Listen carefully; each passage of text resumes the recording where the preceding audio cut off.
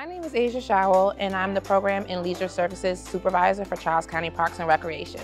Today, we are at Billingsley Community Center for the Youth Art Exhibit, which is the first one that Charles County has put on.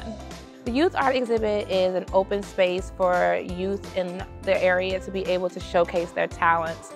We had dance recitals, we had artwork of all different types of media, but it's a day for free expression and self-expression and for creativity and artistry. So as of right now, we just finished our youth dance recital.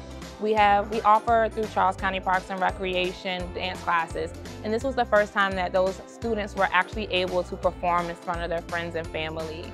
So we had ballet, hip hop, tap. We also had a little bit of ballet and combination dance. We also have all of our artwork displayed from our local artists. So from homeschool to ages 4 and 17, we're able to sign up and register their art to have it on display today. We also have our paint classes, so we're offering 2 free paint classes today.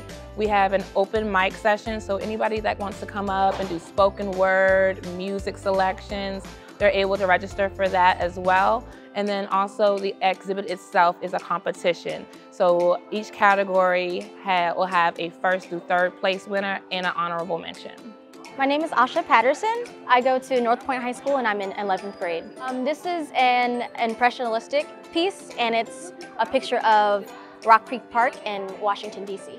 This was actually my first painting, like official painting, and I think I just like how much effort it takes to put into like the different brush strokes and stuff, and it's really fun like creating it. It takes a lot of time, but it's fun. My name is Madison Cartier and I am in 7th grade. My artwork is made up of oil pastels and paints. I had been scrolling on Pinterest when I saw a few girls that I decided I wanted to combine to make this. I'm Mark Davis. I go to Jennifer Elementary School and I'm in 4th grade. Once I went on vacation and I saw sunset when I was at the beach, and that was my inspiration to make that painting. I like painting because I get to show my feelings and I get to use my experience to do something good. If you would like more information on our programs and offerings, you can always visit our website at charlescountyparks.com. And we also have guides at all of our community centers. So we have 11 school-based community centers and 3 standalone community centers. You can attend any of those centers to pick up one of our guides or visit our website.